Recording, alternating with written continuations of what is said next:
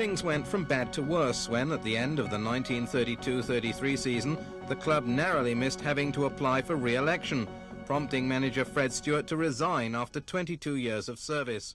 Stewart proved to be the most successful of all the Cardiff City managers.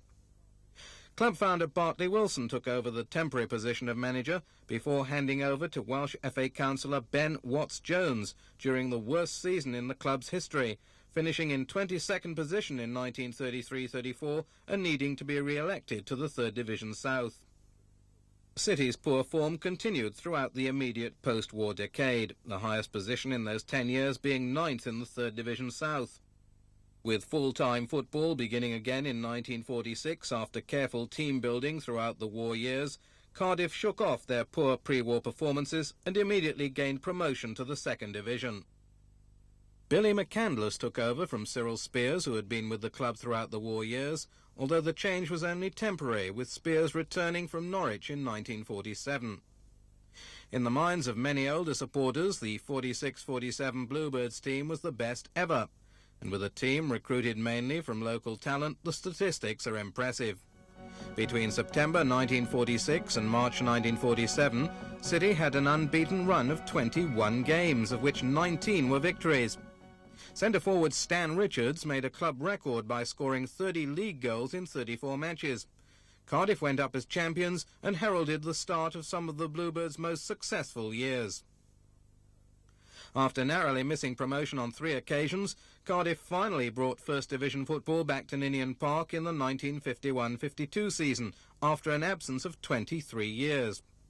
Promotion, however, was not assured until the final game of the season against Leeds United.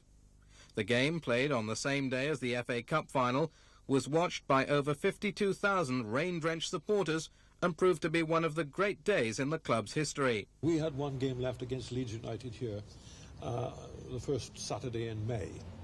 And that week in Cardiff, you couldn't go out unless somebody was talking to you all the time about this game. The tension built throughout the week. And I remember here, when the game started, there were 52,000 people here. Tremendous excitement. And we won the match fairly comfortably, really. I remember the Leeds, one or two of the Leeds players saying, "Go on, we're not going to kick you today because we'd like you to win and get promotion." So when Wilf Grant scored after about 28 minutes, I think, it settled us. And from that moment on, he got another, then Chisholm got a goal. And the fact they scored, I think, 2 minutes from the end didn't make any difference. When the final whistle went, we'd won 3-1. The crowd spilled onto the pitch. You couldn't see a blade of grass from the director's box, where, of course, we were all gathered to acknowledge the plaudits of the crowd. It was a great day. It was one of the greatest days, I'm sure, in Cardiff's history, because we hadn't been in the First Division since the 20s. The last game of the season, which I'll never forget at all, when we played Leeds and we won the match 3-1. And I was very fortunate to score 2 goals in that game. I don't think I'll ever forget that, Cliff. Ever.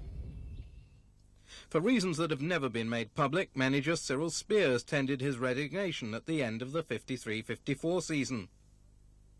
1954 also proved to be a sad year, with the loss of club founder Bartley Wilson, who retired at the age of 85, and the death of former manager Fred Stewart.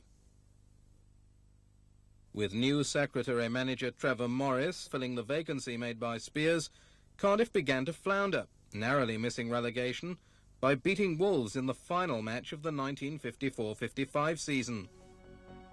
After 2 seasons of fighting off relegation, the Bluebirds finally succumbed, finishing the 1956-57 season in 21st position. Of their last 14 matches, they had won only 1.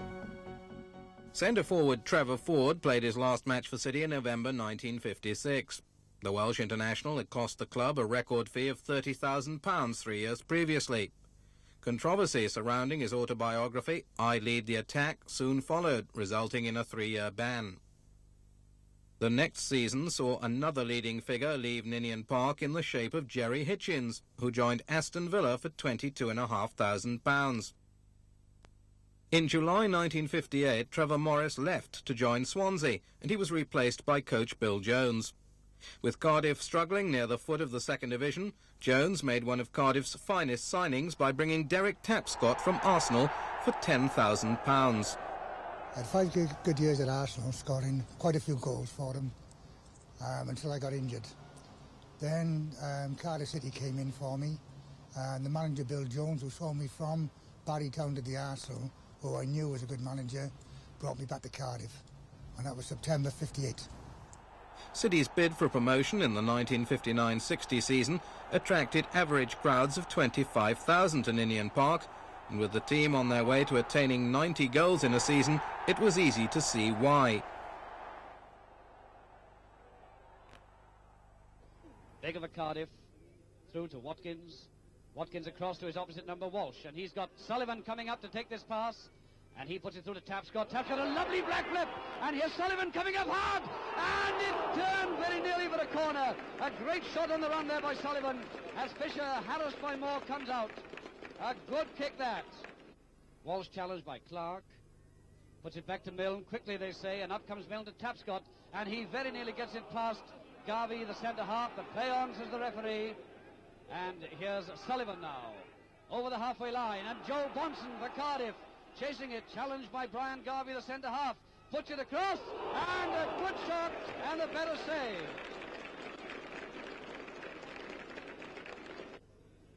"15 minutes gone, and a nice one there, and this time it's a second goal, scored by Bonson. Bonson's header after a free kick, beautifully placed there by Watkins. 15.5 minutes gone, and Cardiff City 2, Hull City 0. Milne comes up, still limping, but still with a kick, as we may see now. Yes, a nice one. Hello! He hit the post. Alec Milne, the injured man, hits the bar there. On April the 16th, 1960, City celebrated their 50th anniversary as a professional club. Their opponents, by coincidence, were Aston Villa. Unlike their first meeting 50 years previously, this time both teams were championship contenders. It was one of the greatest games I think I played in for Cardiff City for a long time, where everybody knew that a win against Villa, even though we had 3 or 4 games left, we had to win that one. My old manager of Villa at the time was a friend of mine, Joe Mercer, who broke his leg my first game at the Arsenal. So there was joy for both, because Villa were top and Cardiff City was second. The winner come from Graham Moore. I think it was at the Grangestown end. He hit a cracker, and that was we were there for promotion, even though we had 3 games left. After the match, there was a few drinks before we went up to the crowd. In the dressing room, we went up to the stand after, and the crowd was unbelievable. You couldn't see a blade of grass at Ninian Park because of the crowd on the pitch, waiting for us to come up onto the stand. After spending about 45 minutes down there, we had a few bottles, and then we all went into town and celebrated. I can't even remember what time I got home. It was a tremendous night and a tremendous achievement for Cardiff City. Every game from Christmas on has been a real cup tie. Once everybody started to talk about this promotion business, it started to build up, and it's built up all along. And then we struck this bad patch for a couple of games, and then you don't want me to say what happened after. I think it's been a very, very hard season, very hard indeed.